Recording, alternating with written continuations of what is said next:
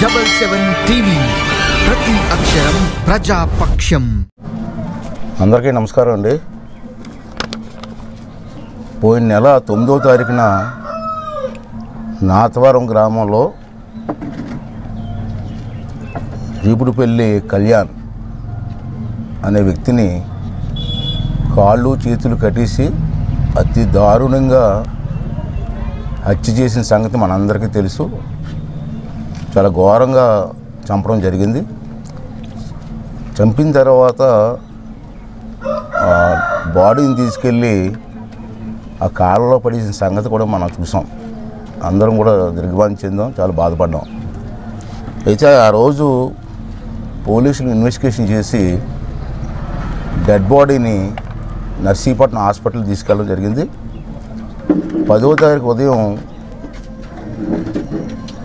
Dead బాడీకి post mortem కూడా జరిగింది.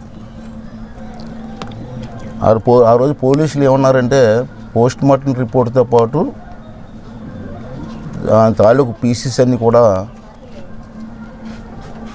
ఫారెన్సిక్ ల్యాబ్కి పంపించామండి. ఆ రిపోర్ట్ వచ్చిన తర్వాత పూర్తి వివరాలు మనకు తెలిస్తే అప్పుడు మేము అనౌన్స్ చేస్తామని కూడా వాళ్ళు మనకు హామీ ఇచ్చారు. అయితే ఇప్పటికి నాకు తెలిసి నేను చాలా ఇటువంటి కేసులు చూశాను గతంలో. ఫారెన్సిక్స్ ల్యాబ్ నుంచి రిపోర్టు ఎంత లేట్ అయినా 14 రోజులు వస్తుంది మనకి. ఈవేళ ఈ సంఘటన జరిగి 40 రోజులు అయిపోయింది. 40 రోజుల నుంచి కూడా కనీసం ఇంటిమేషన్ లేదు మనకి.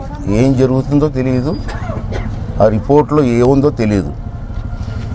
నేను నిన్న సిఏ గారితో మాట్లాడితే ఇంకా ల్యాబ్ నుంచి రిపోర్ట్ రాలేదని చెప్పి తప్పించుకునే ద్వారంలో మాట్లాడుతున్నారు. మా చేతుల్లో ఏముంది సార్, ల్యాబ్ నుంచి రావాలి కాదని మాట్లాడే పరిస్థితి ఉంది.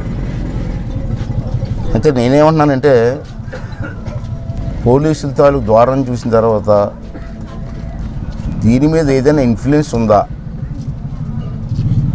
ఆ రిపోర్ట్ రాకుండా ఎవరైనా ఇన్ఫ్లుయెన్స్ చేస్తున్నారా అన్న అనుమానాలు మాకు ఉన్నాయి.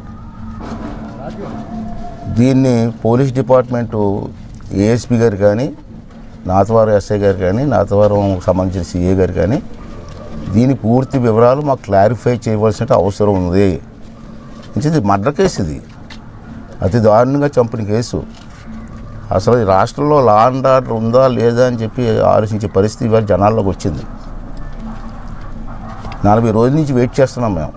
ఇక వెయిట్ చేసే ఓపిక మా పార్టీ వాళ్ళకి ఎవరికి లేదు. అంచేత అల్టిమేట్ ఇస్తున్నాను ఈవేళ నేను.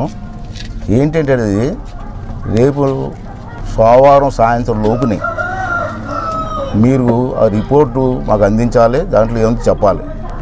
లేకపోతే మంగళవారం పోలీస్ స్టేషన్ని ముట్టడి చేయాలని చెప్పి మేము నిర్ణయం తీసుకోవడం జరిగింది. అంచేత ఎస్ఐ గారు దీన్ని గమనించి ఈ వీడియో కూడా మీకు పంపిస్తున్నాం.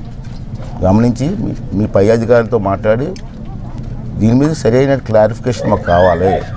ఆ కుటుంబానికి న్యాయం జరగాలి, లేకపోతే మేము ఊరుకునే ప్రసక్తి లేదు. మేము మంగళవారం నాడు మండల వ్యాప్తంగా, అవసరమైతే నియోజకవర్గ వ్యాప్తంగా నాతవరం వచ్చి నాతవరం పోలీస్ స్టేషన్ ముందు కూర్చొని బైఠాయించడం జరుగుతుంది. మళ్ళీ మాకు సరైన క్లారిఫికేషన్ ఇచ్చే వరకు కూడా మేము అక్కడే ఉంటామని కూడా ఈ సందర్భంలో మనం చేస్తాను. అంచేత పోలీస్ అధికారులు దీని మీద వెంటనే చర్య తీసుకుంటారని చెప్పి ఆశిస్తున్నాను. థ్యాంక్ యూ అండి. Thank you very much.